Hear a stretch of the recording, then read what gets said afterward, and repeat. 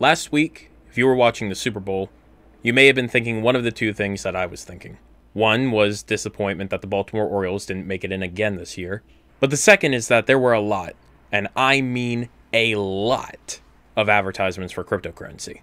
Over the last year, I've kind of been biting my tongue on the crypto boom that a lot of people in and out of the tech industry have been voicing support for and fervently defending, as certain news stories have dominated the headlines.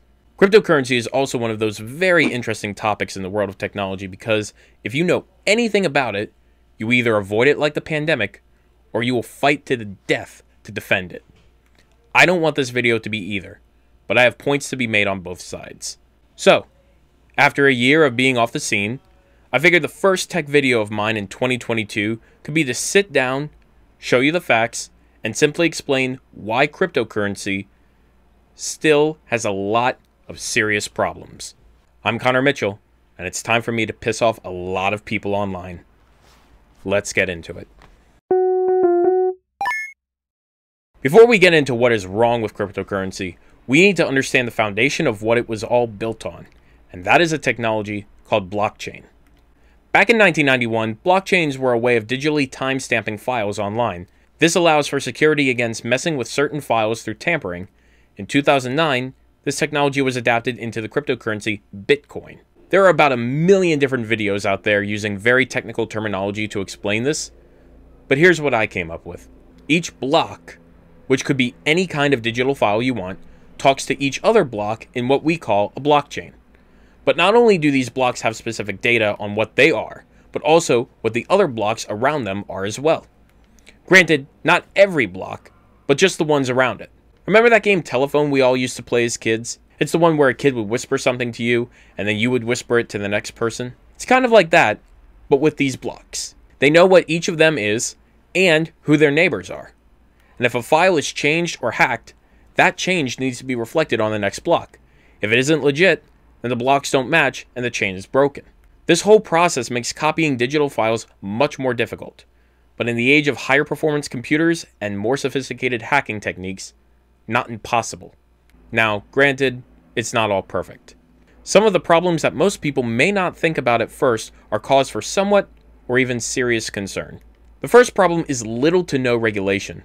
We have been seeing tons of news stories lately about different sites and trading platforms that have been hacked and large amounts of cryptocurrency are being stolen. And by large amounts, I mean the GDP of a small country. And if you lose this money online, it's not backed up. Meanwhile, at any bank in the United States, there's something called FDIC. This insures money up to $250,000 should anything happen. And I mean anything, from a bank robbery to an economic collapse to a meteor falling out of the sky and crashing right on your safety deposit box. It's the same reason you don't keep all your money in your PayPal account. The next problem is that because it's entirely based online, Bitcoin and other cryptocurrencies are inherently much less secure. Once you put something online, it's not secure anymore. It goes back to what we were told growing up with the internet for almost all our lives. Anything you share online can, at some point, be accessed by everyone. And if you think that's ridiculous, ask several dozen celebrities who will never look at Apple's iCloud service the same way again in terms of security. Finally, energy consumption. Using tremendous amounts of energy for mining bitcoins, which is essentially computers running calculations to produce and obtain more bitcoins, does not go unnoticed.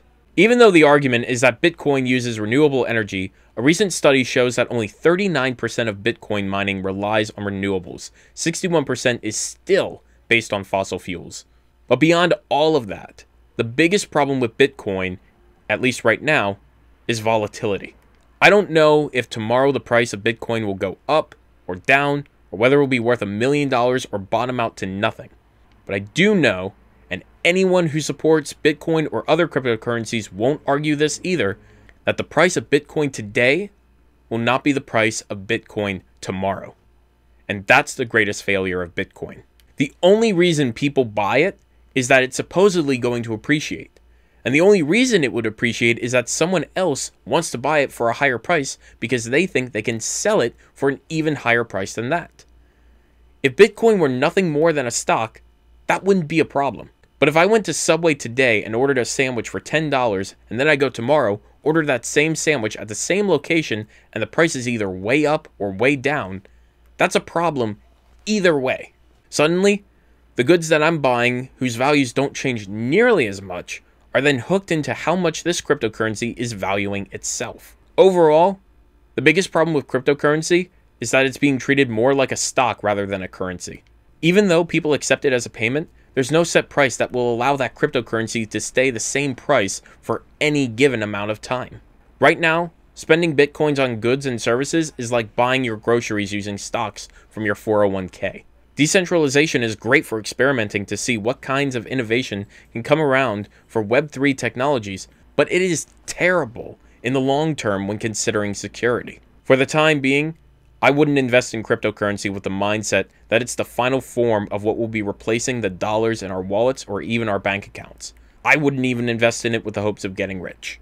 At this point, crypto is no more viable as a full-blown currency than Beanie Babies were in the 90s. And no, taking a picture of a Beanie Baby and adding it to a blockchain isn't a much better option. But that's a completely separate video. Boy, it's good to be back.